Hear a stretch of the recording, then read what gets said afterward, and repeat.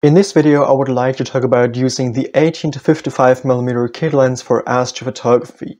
So this is a lens that comes with a lot of DSLR cameras, and so perhaps you already own that camera, and now there might be the question, can I use that specific lens for deep sky astrophotography?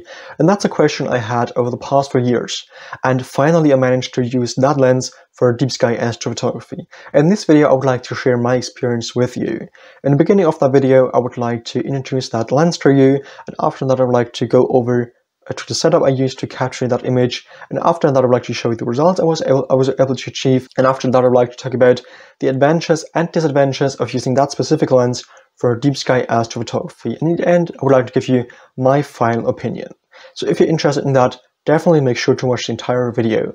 But now, let's get started. First of all, I would like to mention that this video is not sponsored and I'm not being paid for it. All products shown in this video were purchased by myself. But now I would like to start. So you can already see that lens in here in the background. So this is that lens. So as you can see, this is a zoom lens, which means that you can select a focal length between 80mm and 55mm, which is definitely great for a great range for deep sky astrophotography. So when using that lens at 18mm, you will get a very wide field view of the night sky, which is great for capturing time-lapse videos of the night sky, star trail images, and for sure Milky Way astrophotography. But you can even use a longer focal length, up to 55mm, which is great for deep sky astrophotography because you can get more details in your final results.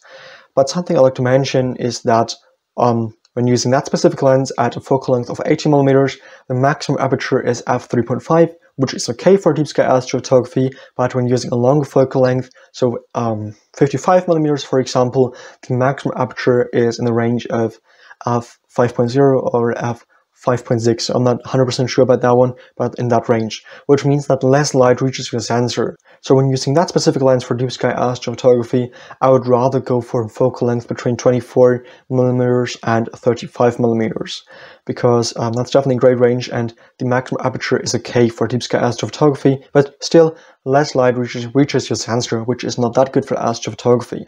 But now I would like to go over to the setup I used for that night. So this is the setup I used for that night, and so on the top of that telescope there is my lens, which is the Canon 18 to 55mm kit lens, and at the back of that lens I've attached my camera, which is the Canon EOS 2000D.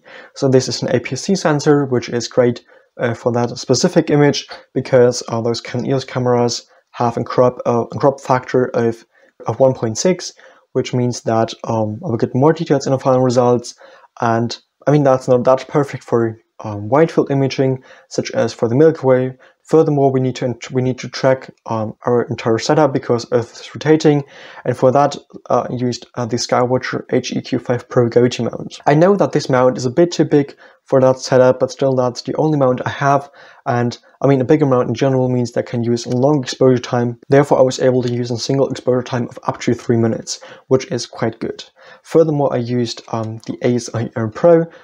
So this Astro computer allows me to control the entire setup, to control the mount, the camera, so actually the auto guiding system. So in that case, I did not use the auto guiding system, but I can control that with that Astro computer as well.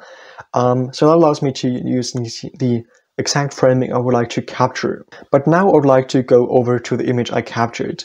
So as we mentioned, a focal length between 24 and 35 is great. So in my case, I used a focal length of 35mm, I think.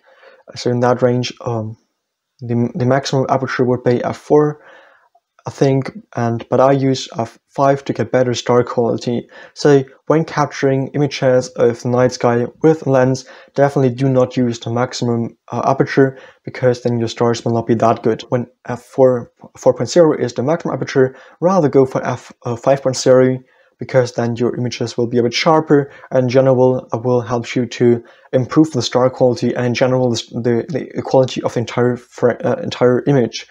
I mean, the disadvantage is that less light reaches your sensor, but your image quality will definitely be better. Therefore I used f5.0 to get better stars in my final results. But now I would like to go over to the image I have captured in that night. So here we go. So this is the image I captured in that night. Now I would like to talk about a few settings I used for that image. So that image has a total exposure time of 4.5 hours, which is pretty much actually. So I used an ISO value of 800 because at that value the camera performs the best, will have less noise in my final results, and right now there's summer, which means that the temperatures are quite high even in the night, and therefore ISO value of 800 is definitely the best value I can choose. Furthermore, I used a single exposure time of 3 minutes, and as you can see, the stars are still very round here in the center, for example. So definitely tracking and the exposure time was perfect in that night. Now a bit about the star quality in general. So as you can see, the stars are perfect here in the center.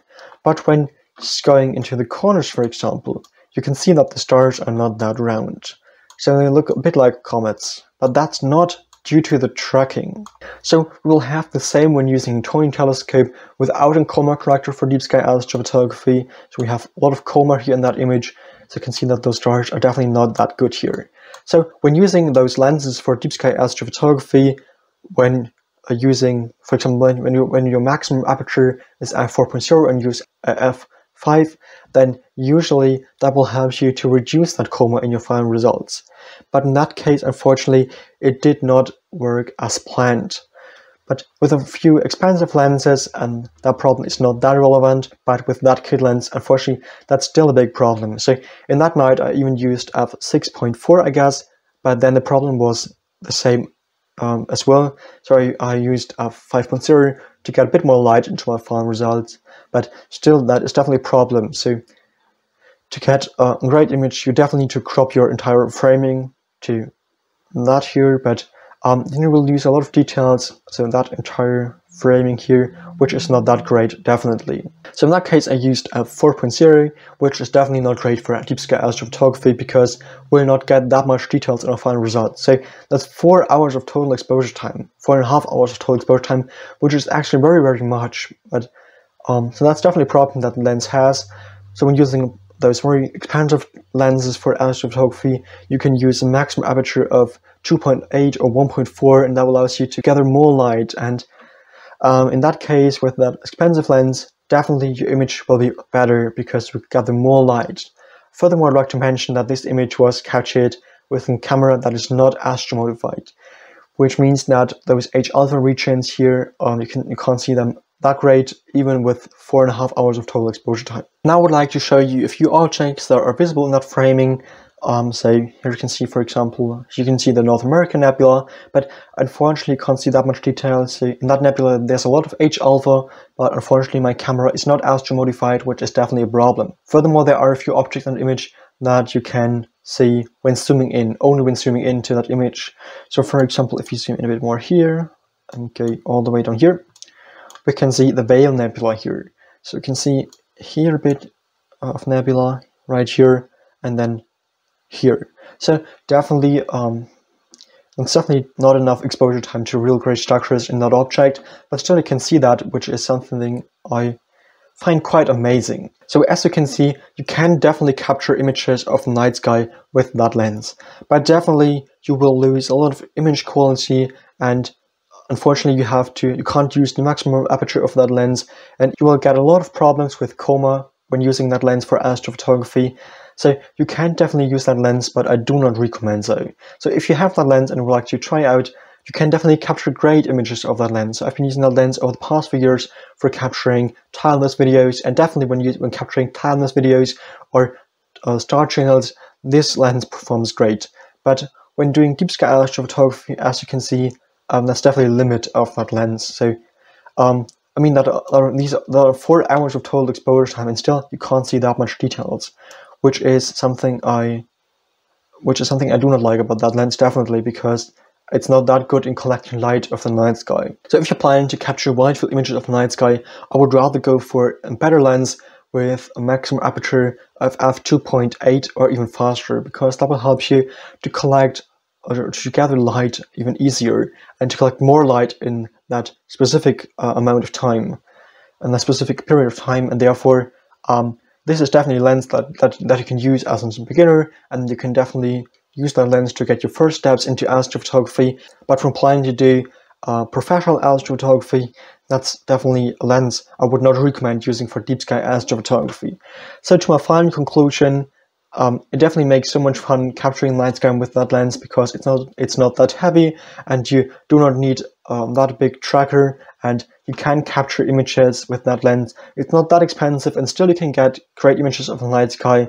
So if you have already used that lens for deep sky astrophotography, please feel free to share your experience down below in the comments. I'm definitely interested in that, on your experience when using that specific lens for deep sky astrophotography. And so that's everything I'd like to mention about that lens. You can definitely use that for astrophotography, but as you can see, the results are not that amazing, definitely not. So yeah, if that guide or this video in general was helpful for you, I would really appreciate a like and a subscription. Otherwise, thank you so much for watching, and until next time. Clear skies, Felix.